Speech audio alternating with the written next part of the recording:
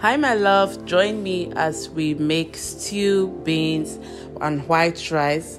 This is me walking around to write the list, especially when they've told you make what you think that I have not eaten in your menu.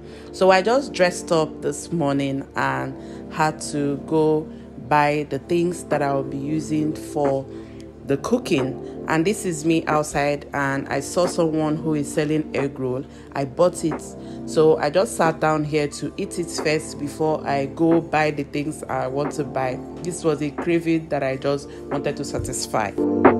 So this is me. I went to buy the beans and rice, and look at the kind of tomato I used to give quality meals. This is the okra that I was making for the house. So I'm heading home right now. I'm into the keke, and from there I boarded the taxi straight to the house, took a job straight to the house. And when I got home, my kids, my husband came to help me because true, I was exhausted at this point. So look at them as they came. Help me carry the things upstairs. After that, my niece went straight to help me wash the tomatoes and also the shombo. Here we are dancing this trendy go, and it was just funny. So as they were dancing, I just left them in the kitchen. I was so hungry. I carried the pot that had the remaining food at home and went to scrape it to regain strength.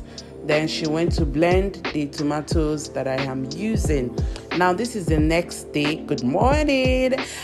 And this is when I'm making the stew, the rice and the beans proper.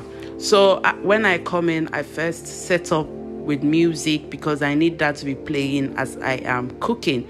Now I'm going to take off the cylinder that I am using and also set up the industrial gas because that's what I also use to cook this food. Okay, so please subscribe to my YouTube channel if you have not done so. Share this video, give it a thumbs up and a like. Thank you so much. Now at this point, I will just put in the hot water that I will use to wash the rice. Now I'll just go and pour in the rice into the bowl. The quantity of rice I'm using here, if you're in Abuja and you're used to mudu, I'm using 5 mudu of rice here to make this white rice. Then I'm dancing to my song. Don't worry, I know I don't know how to dance. Okay, so when the water have boiled, I'll just go and pour it into the basin and then stir it because at this point I can't use my hand to do this work so that it doesn't burn me. Not beside the cook and I'll burn myself. Okay, so and I'm going to wash this rice at least 2 times. Remember that you can use any method, either you parboil, but it's been a long time I parboiled my rice because I think it's not necessary anymore. Just wash it with hot water and you're good to go. And you can also use cold water, rinse it multiple times and you're good to go. Now I'm going to pour in the rice into the hot water that I have put on the stove top as I was washing it. And when I pour it in, I'll just give it a stir. Then I'm going to add some salt.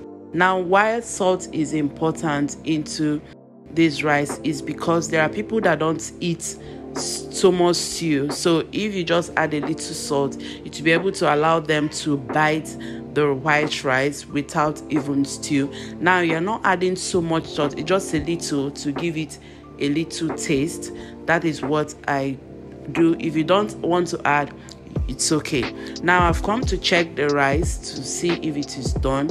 The whole rice, I didn't make it once, I made it twice with this pot because the quantity of the rice was so much. Okay, as I check the rice, it's good to go, and it's now time for me to take it out of the stove top so that I could just put it in the cooler, which I'll be using to deliver the food. Okay,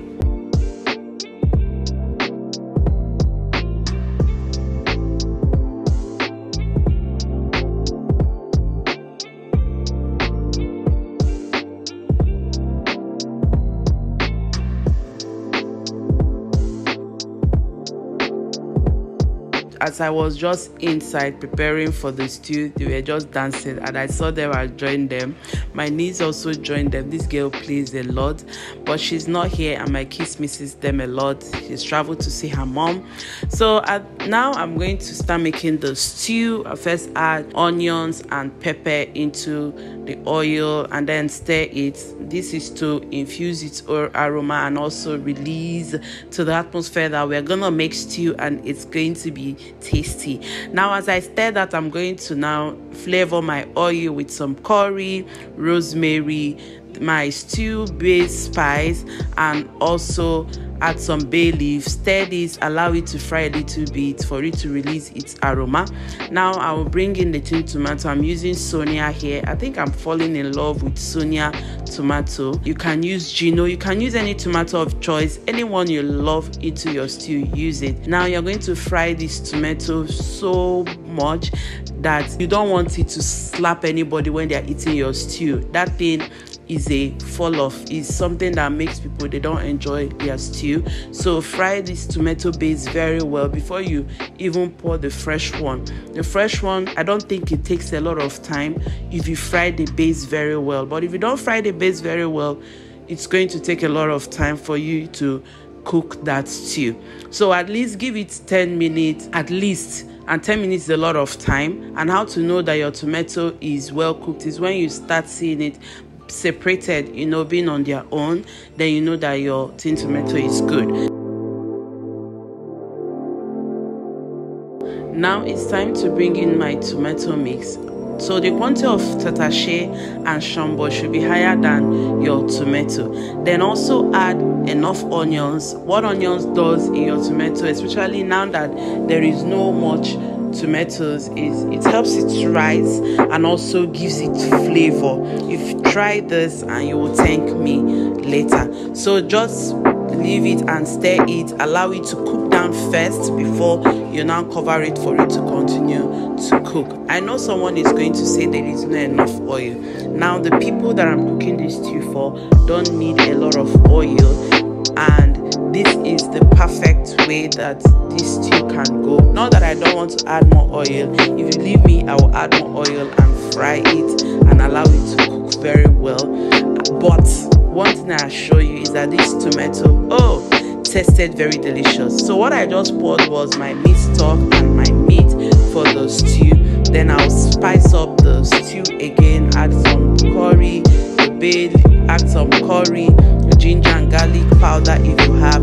Add the things you want to add into your stew, add some salt and even your seasoning cube, anything you want to add.